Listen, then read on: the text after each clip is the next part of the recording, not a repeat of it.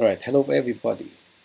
This is again Dr. Rogers Noguera from University of Bahrain Teachers College. And welcome again to our course Psychology of Learning. And we are now in the fifth module, and the title of our module is The Cognitive Theory of Learning in Teachers' Classroom. And what do we intend to learn for this module? First, we have to understand the fundamental principles and concepts of cognitive theory of learning in relationship to the child development in teachers' classroom. And the next one is use the theory to plan, implement, and evaluate classroom processes. When we talk about processes, we're talking about teaching, learning, assessment, and motivation. And use the theory to solve classroom cases. More specifically, we will try to get into the case of the student we named Zainab. And for our keywords, we are going to encounter these words in this module: cognition, assimilation, accommodation, equilibrium, information processing, and diversity.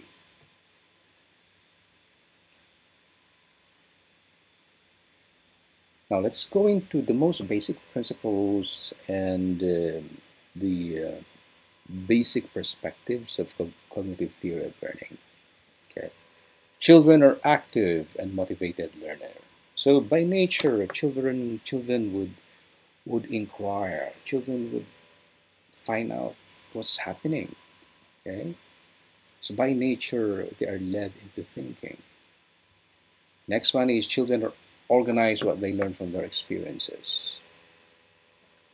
Children adapt to their environment through the process of assimilation and accommodation. So we'd like you to go back to the video that I have shared with you, and that will be enough to explain that. I won't have to elaborate on this anymore. And the next one is children learn by interacting with people and environment.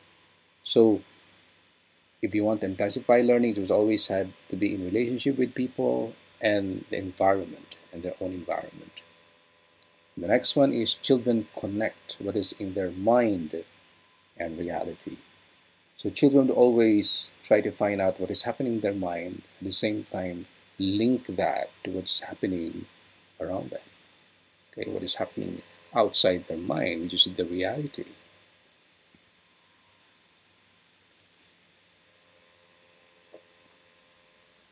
And the next one is an increase of experience is an increase in learning. So take note of that. If children are exposed to different aspects of life, different experiences, then we provide them an opportunity of increasing their learning. So it is important for us teachers to really create an experience for children. So that's not only about experience happening inside a classroom, but experiences, meaningful experiences happening outside the classroom. Learning is a process. It follows a specific stage. It matures as the brain matures. So the growth in learning, the development in learning also, grow side by side with the maturity of our brain. And the next one is children learn from mistakes. It is part of discovery. Take note of that.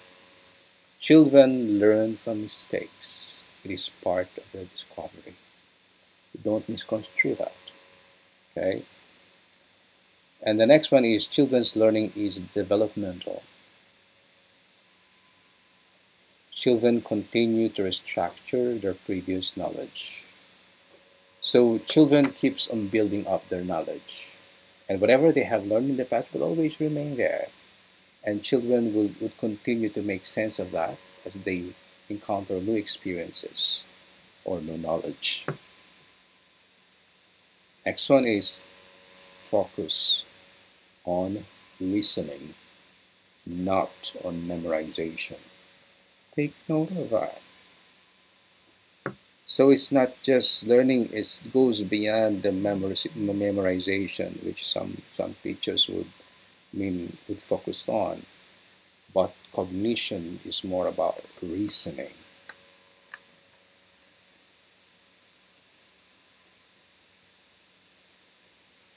Right, let us look into some description of our key terms. cognition. Cognition, it is a process. It is a system of acquiring knowledge, being able to get knowledge.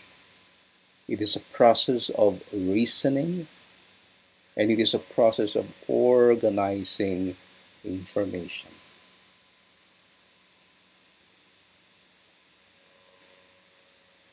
Adaptation. It is the ability of the mind to adjust or fit in.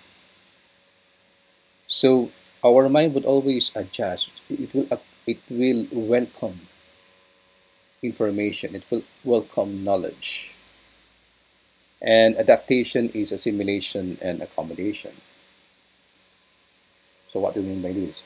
Assimilation is when new information is added into existing scheme or categories.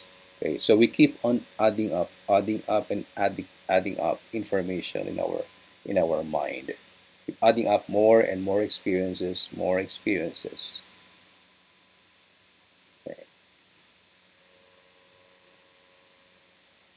Accommodation. Accommodation is about changing an existing scheme, concept, or idea to welcome new knowledge. Just for example, let's say we have an idea about a tree, but later on, giving more experiences, giving more information, giving more knowledge, now we understand the tree is not only about a tree. A tree is about different kind of species of tree. It's about photosynthesis. It's about its connection to, let's say, the natural environment. You can always connect that with climate change, the biosystem, so on and so forth. So it's not just a simple idea of tree, but later on we build up our knowledge connected to a tree.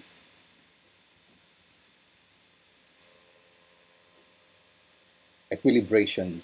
A child finds the balance, a connection between external and external thinking processes. For example, with this one, when we are teaching children, so we bring in information in the head of our children, but at the same time, children always find ways to connect that to the experiences. It is not only an internal process, getting inward, but it's also about external process, getting outward. Making sense about it inside our head to what is happening outside our head, what is inside our mind, and what is outside our mind. So when we're talking about, let's say, counting money inside the classroom, the child would always link that when they, for example, getting into the experience of getting at the cold store, buying something. Okay.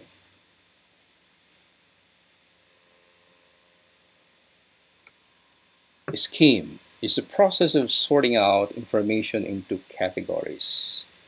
So part of our nature is not, as a human being, as a thinking being, is not only about putting information in our mind, our head, but we have our capability to organize all the informations into different schemes.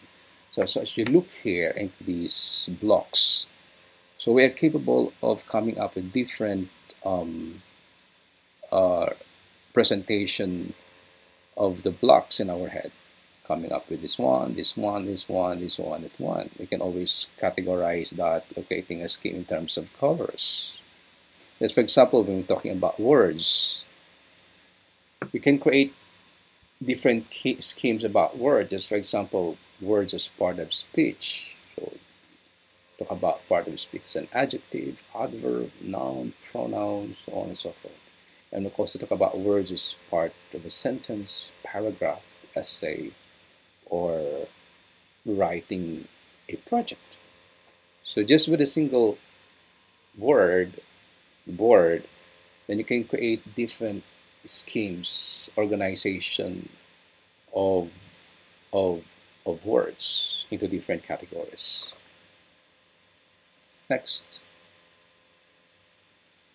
You always have to remember, it might look so simple, but cognition is very, very complex.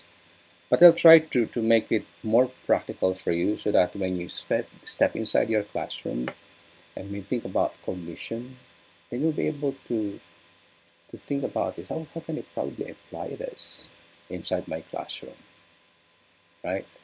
So let's try to see how exactly cognition would work for you as a teacher and for the students as learners.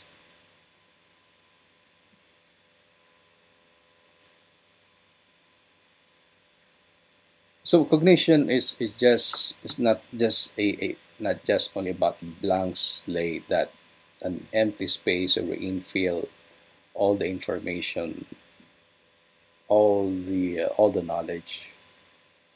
Okay, and aside from that, the moment it gets into our head, it goes into different directions. Okay, it is like a huge space where you can play around with it, and it can go different direction, and we can fill up as much as we can. As teachers, as students, we can fill up our mind. Okay, and this is exactly our role as a teacher. So as much as the brain, or as much as the mind can go into different direction, but if we really want to maximize how our mind works, we need to find a way to control it. Okay, that is why education is so important. Educating children is very important, because we provide children opportunity to control information, to control how our mind works. So our basic role as a teacher is to train children how to control the mind.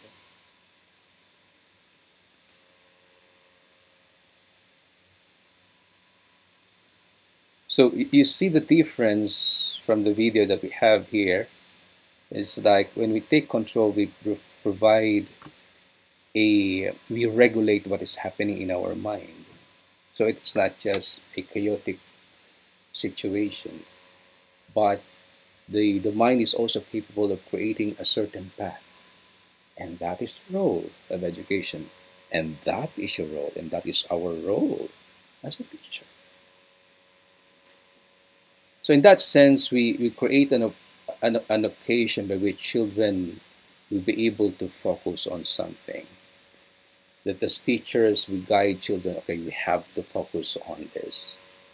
We have to pay attention to this one. So in terms of, for example, in terms of language, we're going to focus on how to construct a sentence. For example, in terms of math, math is a huge area. So we're going to focus on this, to solve a specific equation, to control what's happening in our mind. We are going to lead the children to a certain path.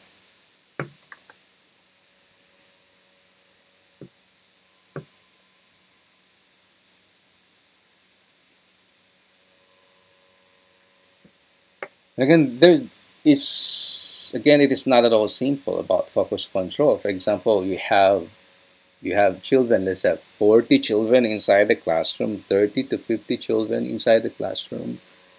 So how are you going to help the children to take control of what's happening in the head if you have 50 or 30 students inside the classroom? But that's very challenging.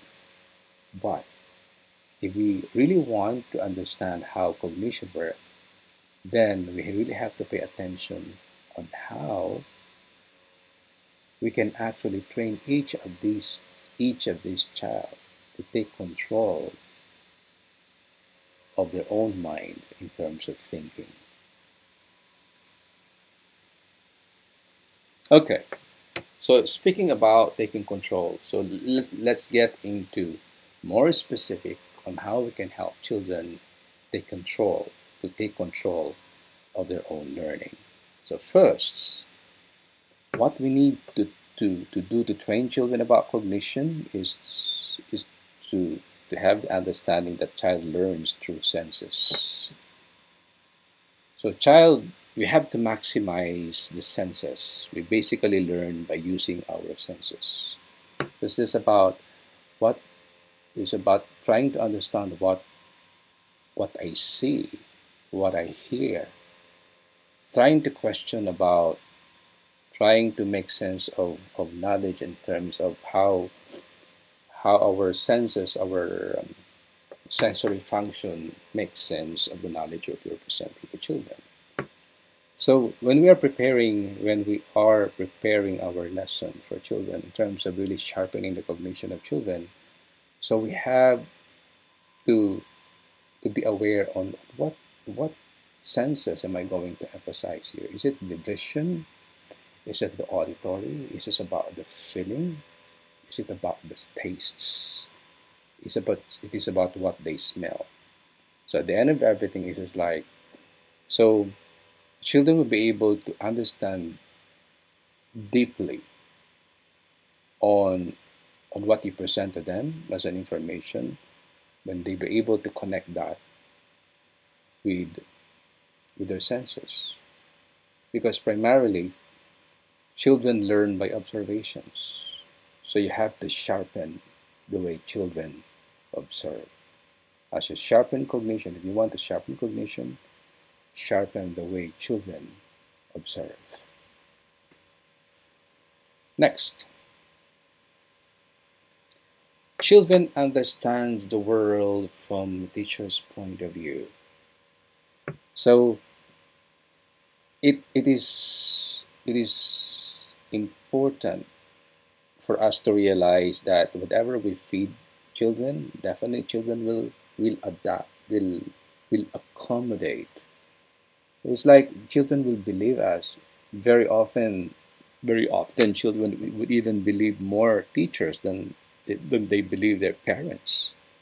So this is an opportunity really to really pass on a how do you call this, a more conscious effort on really feeding children something that would be very, very useful for them when they become adults. Okay? Because whether we like it or not as teachers, our point of view will become the point of view of children. We just have to make sure we are doing it the right way.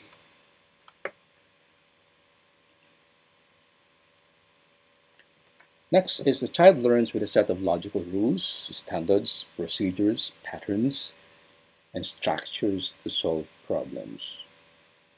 So we create a structure in the mind of children on how to solve a specific situation or a specific problem. So at first, especially for, let's say, for the primary years of children, we create a foundation for them. So given a specific problem, this is the way to solve them. But later on, when they get used to these different procedures, then in the latter stage of their learning process, they will be able to mix up things to solve problems. Next, a child with information experiences progress in thinking process. As they grow, they are capable of thinking from the lower order to higher order to higher order. So children, we provide an opportunity, an occasion for children to try different ways of thinking, from a simple process of thinking to a more complex way of thinking, to a lower order of thinking to the higher order thinking. Okay.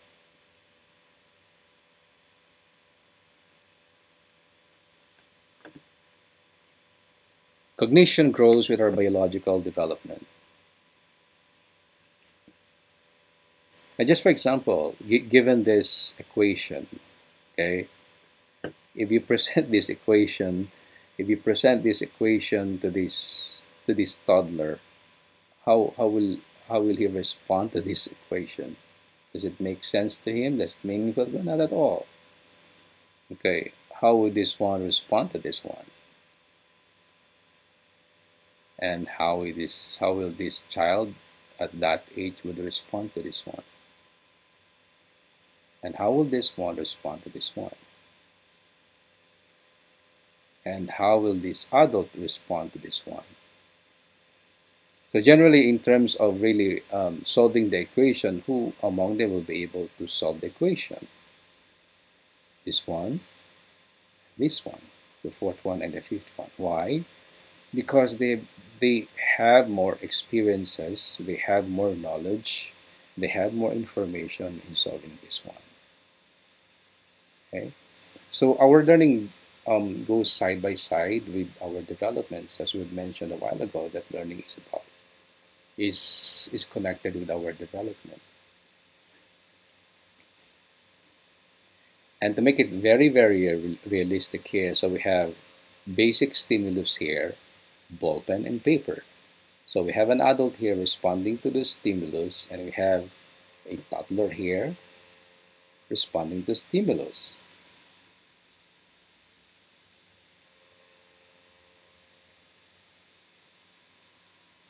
So we see here is like the child is not even prepared in terms of her motor skills. And again, her experience does not match yet our expected, how we expect a person to respond to the ball pen and the paper. Okay. But in terms of somebody who had an experience already, who has been, has knowledge already, definitely our expected standard in terms of using the ball pen and paper, he will be able to actualize that. But in terms of child, so her brain is not fully developed yet, right? Yes, in terms of accommodating any information. So this is the way she responds to it. So now we understand how the developmental aspects are connected to learning. Okay, so the next one is, this is also very much related to, so making use of senses. So speak at the level, so we are now, by the way, we are now into some basic instructional strategies inside the classroom. So when we are teaching children, we are making, we speak at the level children can understand. So you don't really have to change your voice or mimic the children or sound like Mickey Mouse or sound like cartoony, so that will be entertaining to children. I mean, there's nothing wrong about that. You can do it from time to time, but using it a daily, I mean, as a daily thing for you to be changing your voice like Mickey Mouse, come on. I mean, you will sound crazy, you know. But what does it mean when you speak at the level children can understand? So what does children use?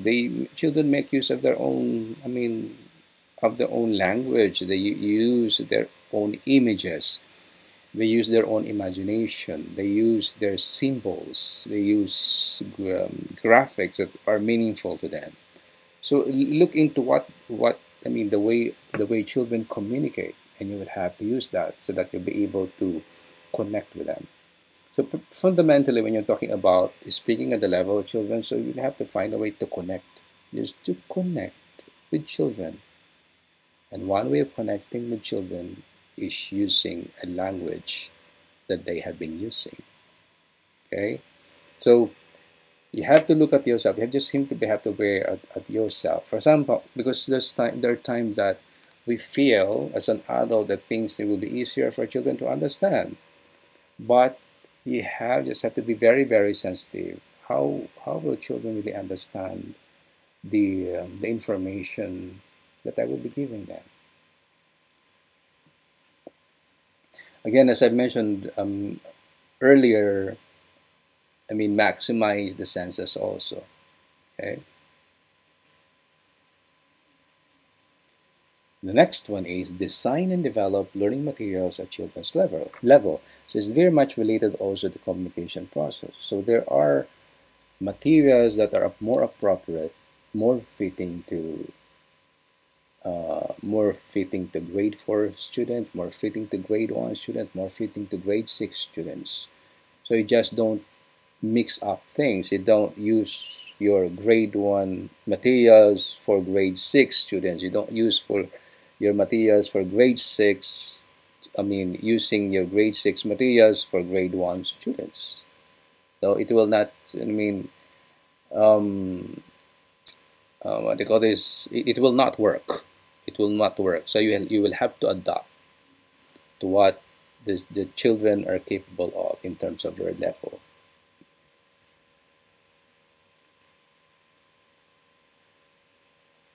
And the next one is introduce different ways of thinking.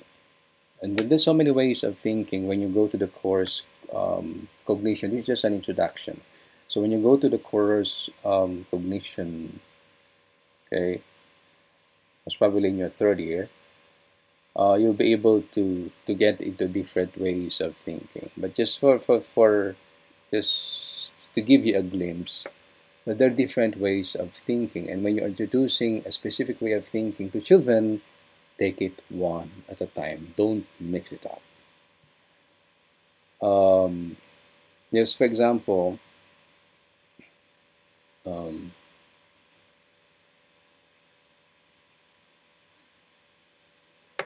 so when you want to take control of the learning of children, as I mentioned earlier, you have to take it one at a time. For example, you start with remembering, focus on remembering first. So what are the lessons that focuses on remembering? Then you focus on the understanding, and then focus on applying, then focus on your lesson and analyzing things. Okay, so you need to have some kind of focus so that children will be able to really create a habit. So this is the way to evaluate, this is the way to apply, this is the way to create, this is the way to be critical in terms of thinking, this is the way to be creative in terms of thinking. So take it one at a time so that they will be able to really, to um, master a specific way of thinking. Don't mix it up. Yeah, don't mix it up. The next one, activities, provide children and activities that will help them explore and discover. So when you're talking, for example, about climate change inside the classroom, best way for for the children to understand climate change is to bring them out and see what's happening around, and provide an opportunity for them to really, let's say, um, provide solution into the problem of climate change.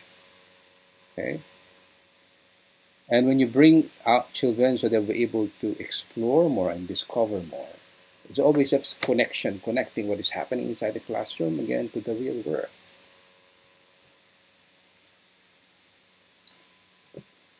Okay, this is very, very important.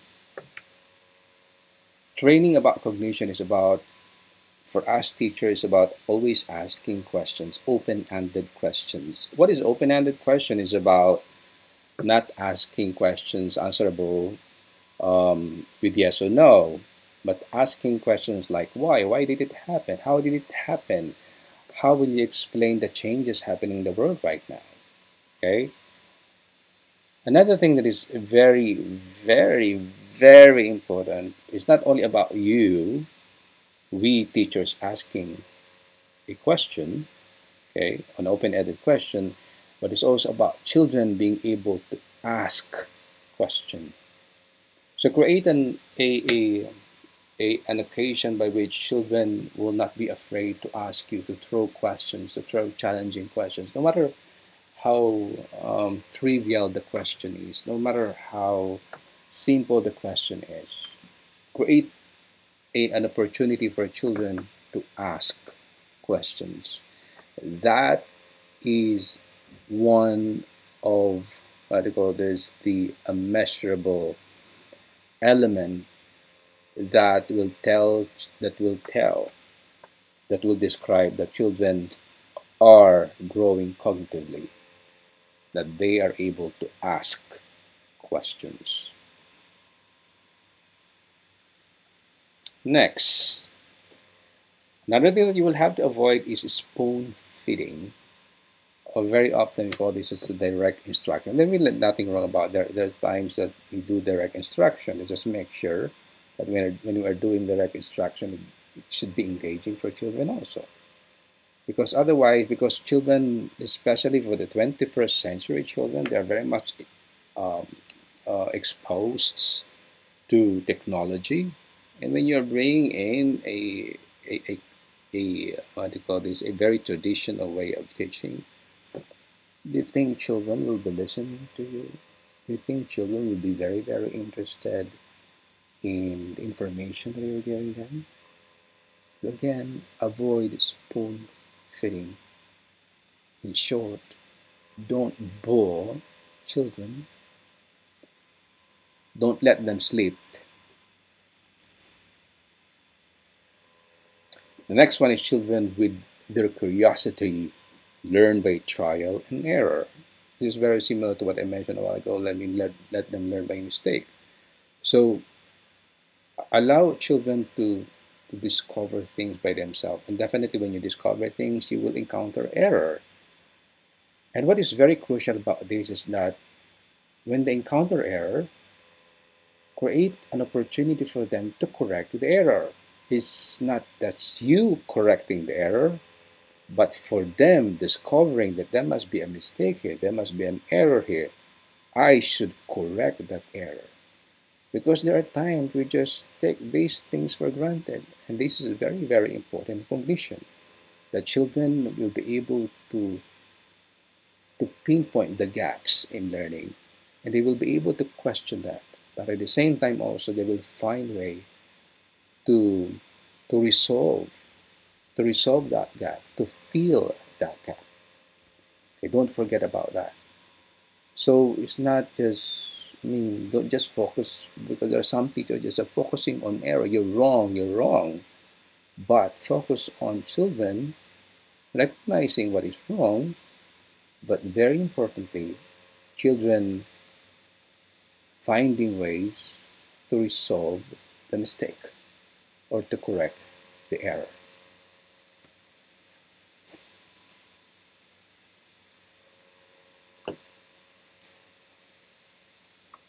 The next one is we have to find a way to discover how children think. And again, this is a very, very challenging thing, especially again when you have, the number of children inside the classroom. You have 30 children in the classroom. But what makes teaching really very exciting is when you realize how diverse they are, how different they are in terms of thinking.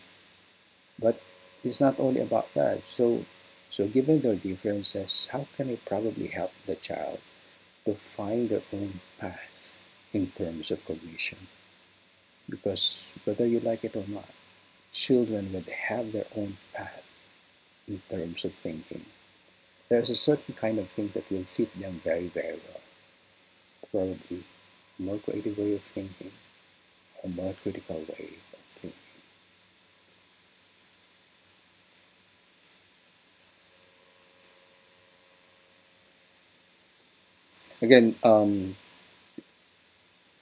Again, this is just a follow-up on what I mentioned a while ago. Because, for example, you're teaching them math. Give them this equation, and let's say you only have 5 children in front of you.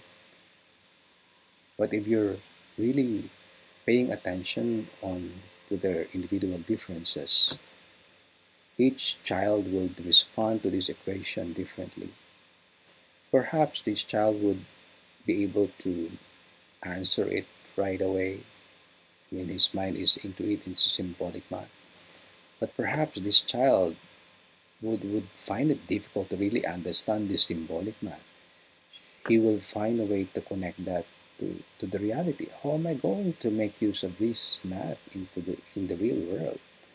If I'm going to the cold store, am I really going to use this equation to buy things?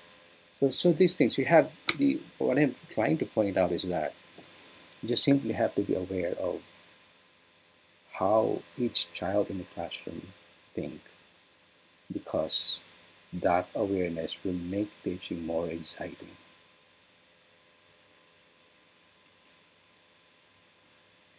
Children connect classroom learning with real and actual experiences of the world. Let's, for example, we're talking about energy conservation or energy coming from the air. So you're not just presenting to them a kind of miniature of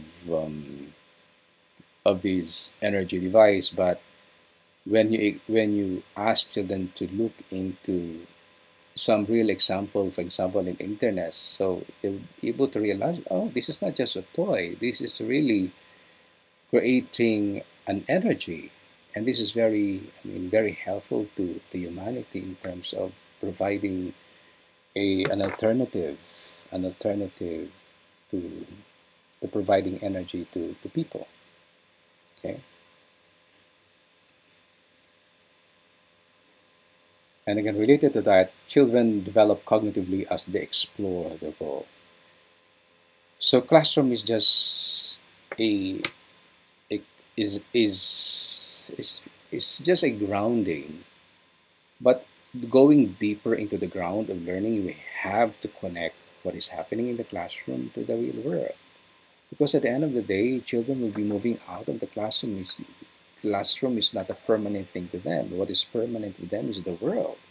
So how would they be able to use the knowledge inside the classroom to respond to the real world?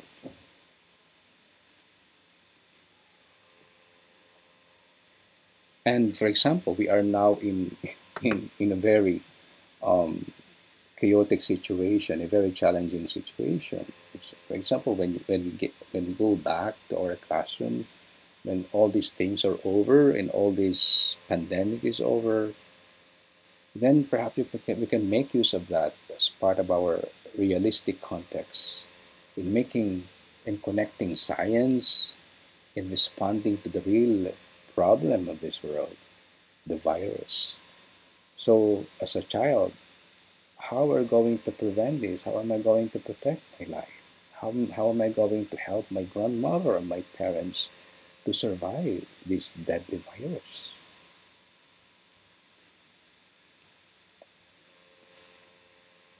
Okay, this is very, very important in really shaping cognition. Give give time for children to digest and process information. Avoid information overloading. If, for example, children would have 6 subjects in a day, from 8 o'clock in the morning, let's say, to 1 o'clock or 2 o'clock in the afternoon, they have six such subjects. They think with this, the children will really be able to digest and really process the information. Okay, and some children might not be really able to contain all this information in their head. But we have, you know, we our curriculum is pressing them so hard to digest everything, but our mind has its own capacity, potential, and limitation, and these capacity, potential, and limitation are different from children, from child to child. Okay, so take note of that because we might be destroying children if we don't give them, I mean, an opportunity to process the information, and we're always giving them an overloading and overloading and overloading. Okay. Connect thinking in developing useful and practical skills. Example with this one, it's like whatever I'm teaching, whatever subject I'm teaching, I always have to find a way to connect that to a specific skills that they can probably use in the future. For example, with music, connecting language to music, connecting science to music, connecting what else, mathematics to music, or for example, a kind of gardening or cooking, whatever. You just have to connect a certain ideas as something that will become more meaningful to them, or something that is connected to their interests, and avoid being too abstract. You know what is abstract? It's just everything is about ideas, but there's no connection to the reality. Okay, because children always have to look for something that is real. Okay, so make use of abstracting. I mean, you can use of abstracting and connect that to reality.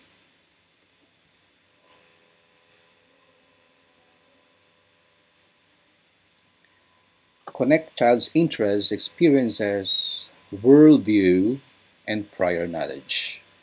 We don't have to underestimate. We don't underestimate what children know.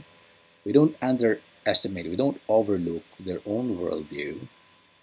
Okay, as much as children would respect and grab our own point of view as teachers, But as teachers also, we also have to get into, to dive into the worldview of children.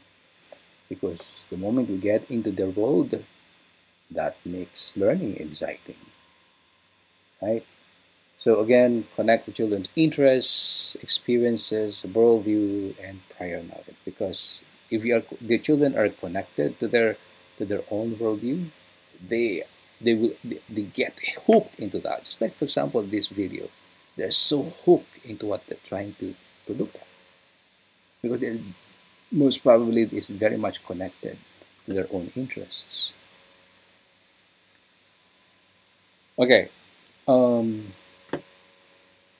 as I've mentioned earlier, again, I've already mentioned that pay attention to cognitive diversity because there's children are just entirely different from each other in terms of cognition. And related to the diversity of children, you will get into this when you talk about inclusive classroom and exceptional. You have a course on this inclusive classroom and exceptional children. Because in terms of learning, there's always an exception to a specific theory. For example, you have children who are really very exceptional. It goes beyond your standard curriculum. They are so advanced in terms of thinking.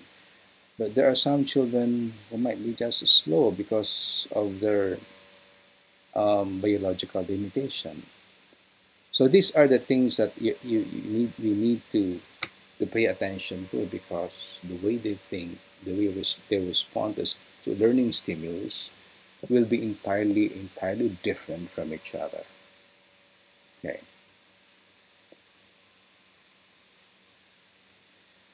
As a teacher, regardless of diversity, we have to create an opportunity, an equal opportunity for all children to develop their cognitive skills within their capacity, potential, and limitation. And I would like to emphasize this one. We have to give children an equal opportunity, regardless on how different they are in terms of gender, in terms of socioeconomic condition, but we provide them an opportunity to really sharpen their cognitive skills, which is really very important when they become adults in terms of solving problems, in terms of coping with the challenges of life. But we have to be aware of their own capacity, potential, and limitation. But not only that, we really want to shape the cognitive aspect of children. They too have to be aware of their own capacity. This is my own capacity in terms of my thinking. This is my potential in terms of thinking. And this is also my limitation in terms of thinking.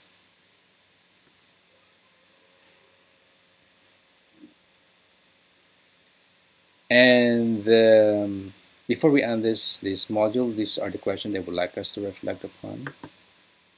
So we make use, in answering this question, we make use of the cognitive theory meant to make sense of this question. So first question is, why do children think differently? As a teacher, how will you manage cognitive diversity in your own classroom? The second is, what are the challenges that you will encounter in using cognitive theory of learning? What are the issues? What might probably be the gap in using the cognitive theory of learning? For example, in teaching language, in teaching math, in teaching science, or whatever we teach, whatever course we teach. And the third one is, based on the theory, what are the elements that you need to consider in preparing a lesson for children? And to be to more specific, how we're going to prepare a lesson that is responsive to the needs of Zainab? How can cognitive theory, how can we make use of the theory to really motivate children to engage in the learning process? So given also, going back to number one, given the diversity of children, how are you going to assess them if you are using the standard curriculum?